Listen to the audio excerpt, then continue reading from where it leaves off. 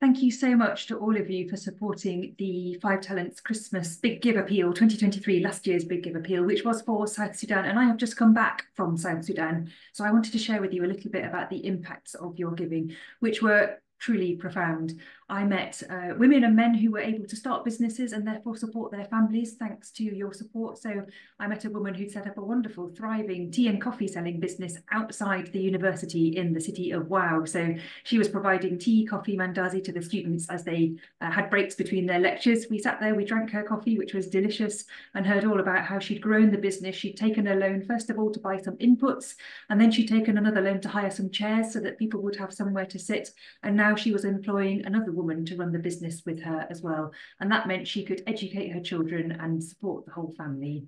We met another woman as well who was one of 20 wives. So, of course, the husband was not able to support all of those women. So she had set up a small business to support herself. First of all, she bought 3 goats. And then with the profits from that, she was able to buy a bull. And then she invested in some land to till.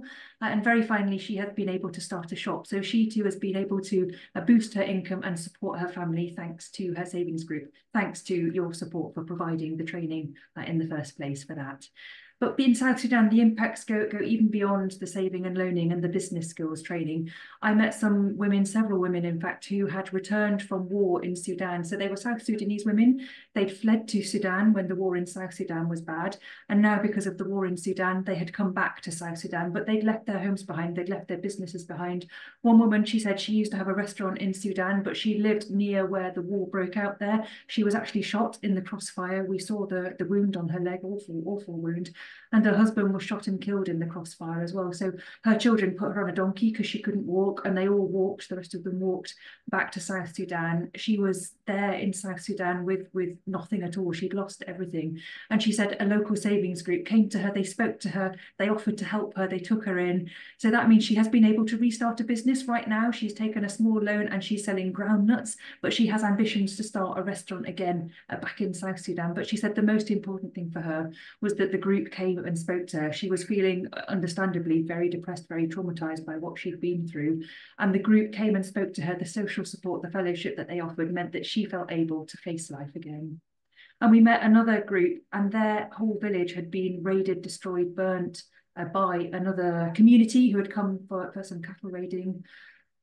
They had lost absolutely everything. Everything had been burnt down. But this group had been through the Five Talents Partners trauma healing training and peace building training. And they decided rather than retaliating, rather than going on a revenge attack, they would make peace with that other community. And that's exactly what they did. So now those 2 communities from different ethnic groups are working together on a project to rebuild the local church, actually. So that sign of how savings groups can be a vehicle of peace building, of reconciliation, of support for refugees, as well as all the impacts on families now able to support themselves through starting businesses was absolutely amazing. Thank you so much for your support in making all of those impacts possible.